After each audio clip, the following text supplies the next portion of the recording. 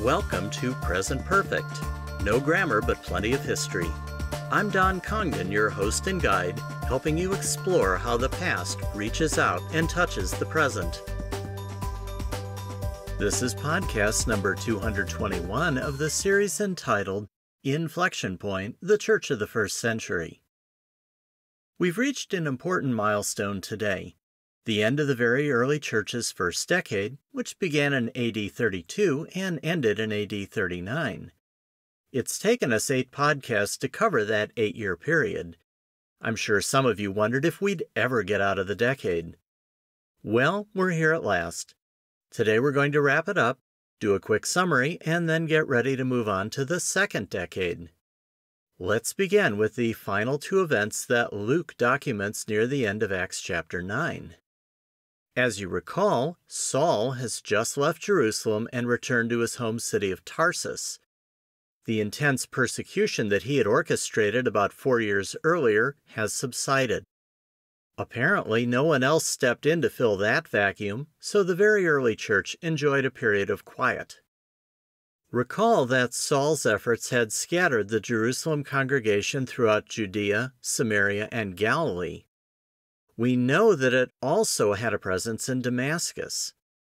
The apostles remained based in Jerusalem and led the very early church from there. As Acts chapter 9 verses 32 through 35 tells us, however, they did travel.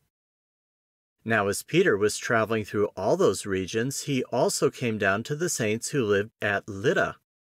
There he found a man named Aeneas who had been bedridden for 8 years because he was paralyzed. Peter said to him, "Aeneas, Jesus Christ heals you. Get up and make your own bed." Immediately he got up, and all who lived at Lydda and Sharon saw him, and they turned to the Lord. We don't know why Peter visited Lydda, a city about 25 miles northwest of Jerusalem. It was an old city, called Lod in Old Testament times, and still called that today. Perhaps he was visiting a local group of believers. Or perhaps the Lord had sent him specifically to that city as an outreach. We also don't know anything about Aeneas. It's worth noting that he had a Greek name, which would suggest that he came from a Hellenized Jewish family. But beyond that, we know nothing else. The miracle Peter performed is reminiscent of the one that he and John had performed shortly after Pentecost near the temple. It's also reminiscent of several of Jesus' miracles. And it had much the same effect. It caught the attention of those in Lydda itself as well as those in the surrounding region of Sharon. As the passage tells us, many people turned to the Lord through this single miracle. Remember, signs are for the Jewish people, and they can be both powerful and convincing. But another, much more unusual miracle was about to supersede this one, bringing a dead person back to life. Now, in Joppa, there was a disciple named Tabitha, which when translated means Dorcas. This woman was excelling in acts of kindness and charity, which she did habitually. But it happened at that time that she became sick and died. And when they had washed her body, they laid it in an upstairs room.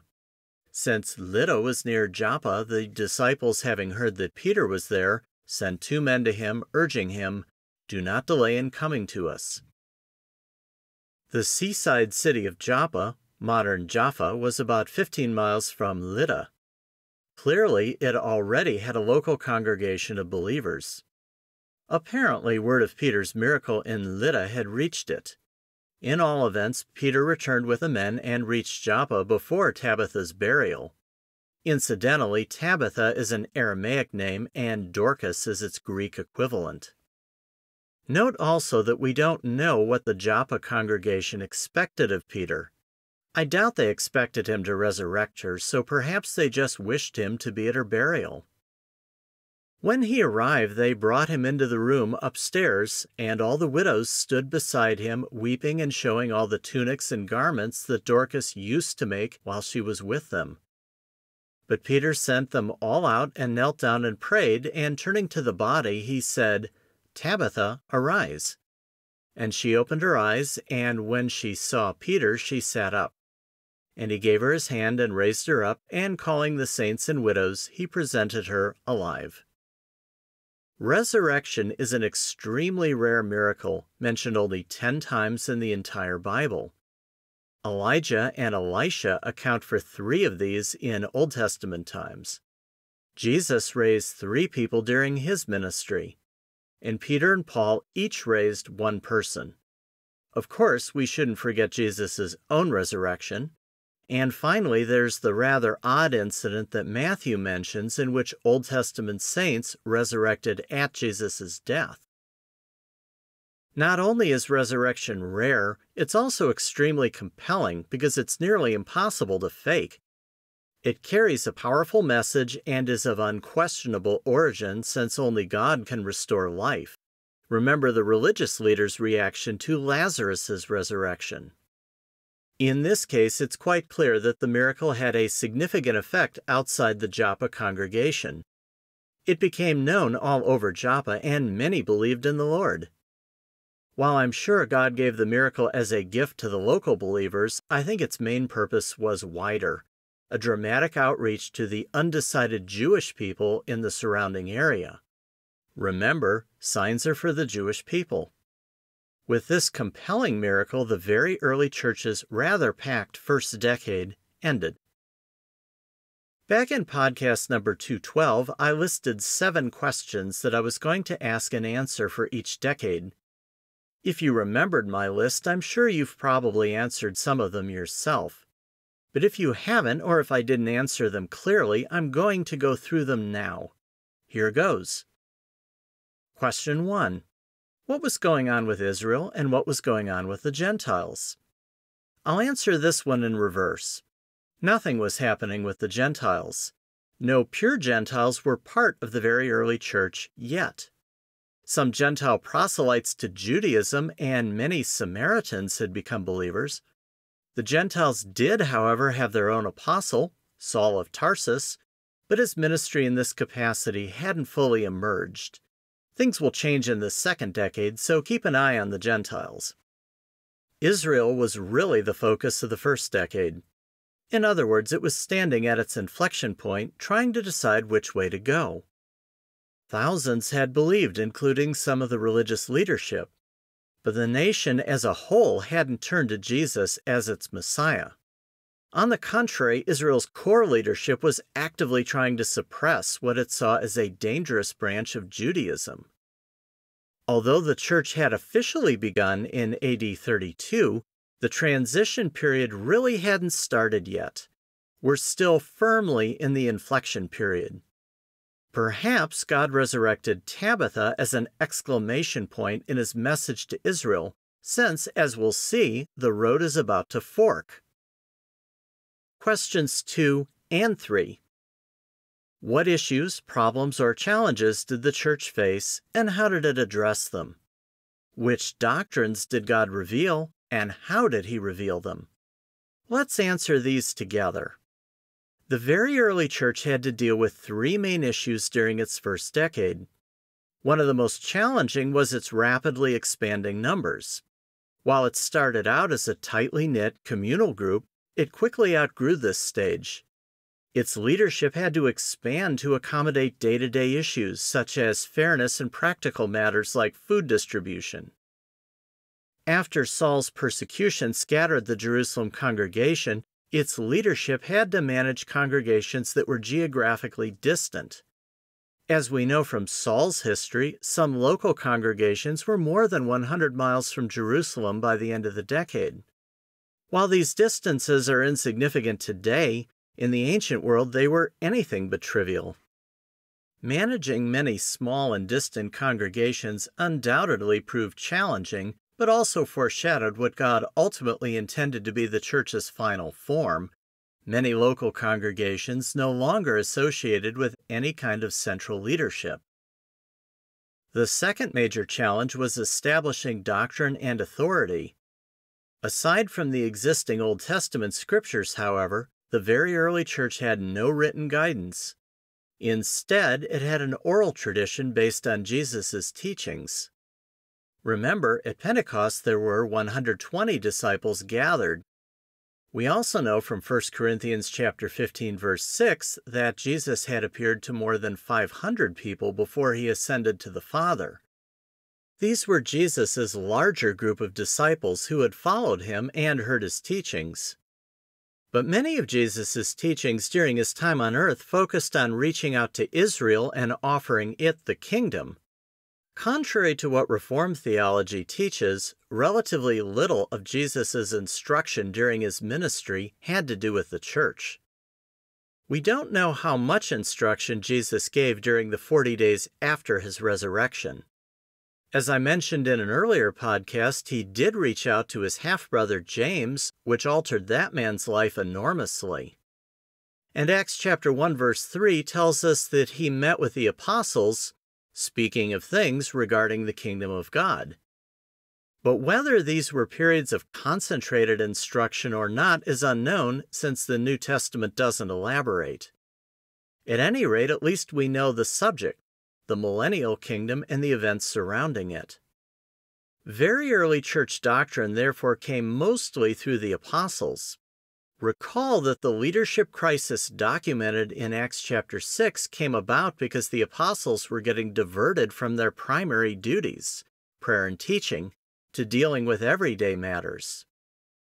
So the 12 summoned the congregation of the disciples and said, "It is not desirable for us to neglect the word of God in order to serve tables. Instead, brothers and sisters, select from among you 7 men of good reputation, full of the Spirit and of wisdom, whom we may put in charge of this task. But we will devote ourselves to prayer and to the ministry of the word." From this passage, we can conclude that new doctrine was indeed coming to the apostles and that they were passing it along orally. We also know that God had strongly emphasized the concept of apostolic authority. The Ananias and Sapphira incident demonstrates this. It also fits with the notion that the apostles were the only source of new revelation. God had to make it unambiguously clear that he was speaking through the apostles. As we'll discover in future decades, however, God did provide other sources of revelation along with the means to test them for authenticity. Most of these sources were purely temporary phenomena, however, and we must never forget that the final source of true doctrine, the one that we rely solely on today and call the New Testament, came through the apostles and their closest associates. The third major challenge that the very early church faced was accepting the fact that God was reaching out to the whole world, not just Israel, through the church. Although Jesus emphasized a worldwide outreach before he ascended, this didn't happen immediately. Not until God allowed persecution did the very early church leave the Jerusalem area and start reaching out to the surrounding regions, eventually reaching Samaria.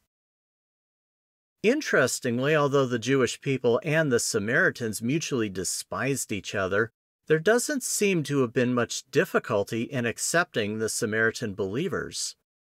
More friction seems to have come through the Hellenized Jewish believers, who probably felt a bit too Gentile to the Jewish believers who had rejected the Greek culture.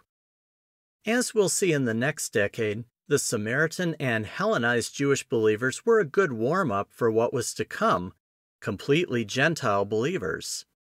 These will most certainly challenge the very early church leadership with a major crisis of understanding. More to come on that. Question 4. Who were the key figures or groups? The apostles were the key figures during this decade.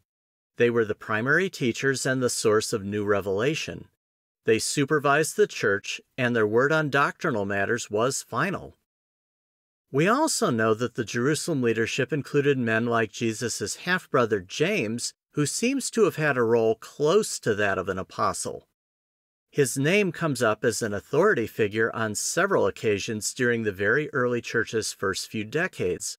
He also authored the very first New Testament book. The Jerusalem congregation itself was the nucleus and heart of the very early church, with the scattered congregations closely tied to it.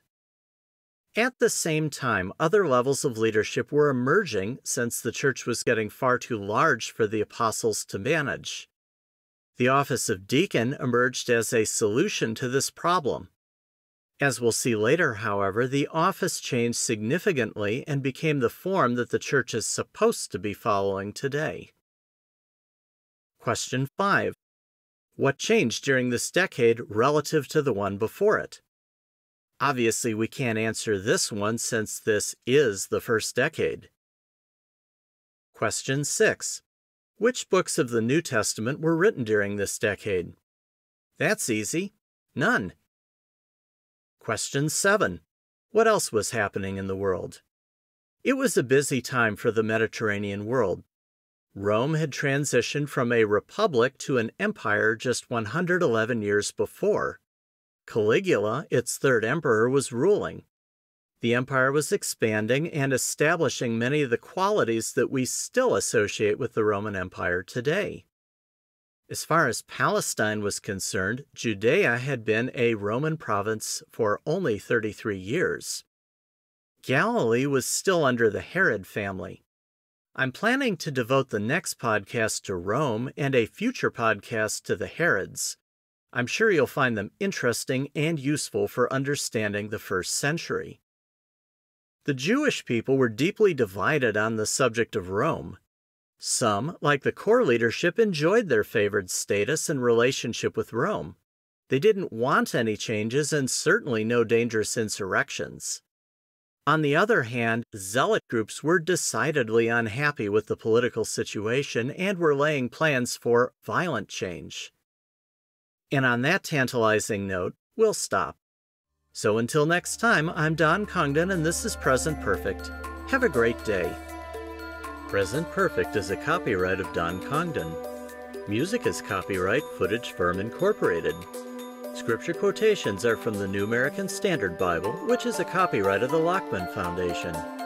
This podcast is available on YouTube, Apple Podcasts, and Stitcher. Just search for Present Perfect Church History.